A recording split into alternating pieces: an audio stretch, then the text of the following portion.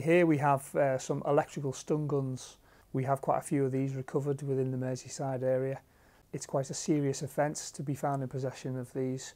They are prohibited weapons according to the Firearms Act, and they attract sentences of up to 5 years imprisonment. We have a large quantity of firearms recovered within the Merseyside area.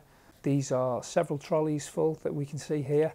They range from imitations, replicas, air weapons, real firearms.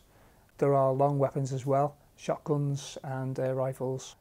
Years gone by, we used to have to wait until we had a large amount, and then they were taken to a smelt. This necessitated an armed escort and was quite expensive. Some years ago we got our own industrial shearing machine, so now all the firearms are destroyed on site, which saves a lot of time. The shearing machine chops through any part of the gun, whether it be the receiver where there's a lot of metal or the barrels, which are fairly thin.